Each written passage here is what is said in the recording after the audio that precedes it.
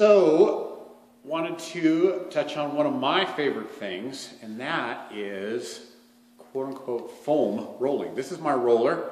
Once I graduated from the foam roller, the dense foam, it really wasn't doing much for me anymore. So now, what I basically did is just took this chunk of PVC pipe and cut it, and this is now my roller. And I hit this thing pretty much every workout that I do.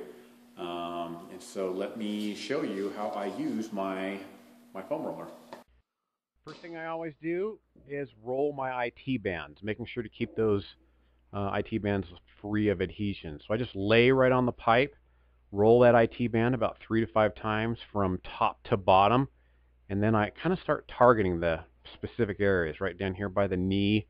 Roll that out, up on the greater tuberosity of the femur, roll on that, move on to the next muscle. Here, target the piriformis, make a figure 4 with your legs, target that piriformis. Usually you can feel it, get that right on the roller, and then just roll back and forth, rolling that piriformis. Quads and hip flexors, for me, those are very tight and they're a little bit painful. And so as you can see, I cross that one leg over to kind of help support my body, so I'm not laying my full body weight right on that pipe, because that can be very painful. And for those of you who can't roll your IT bands, this is another way to do that. Cross that leg over and support your body weight a little bit, so that's not quite so painful and you can still get the benefit of rolling. Now I realize for many folks in the business, this is not anything new. This is not breaking news. However, these videos are very useful for new clients that are new to the game, and a lot of folks aren't, familiar with myofascial release and rolling. So these are very handy. I can send them the link and show them, demonstration, I guess you might say. My glutes, I have 2 big adhesions right down over the ischial tuberosity at the bottom of my glutes, and so I like to stay on those.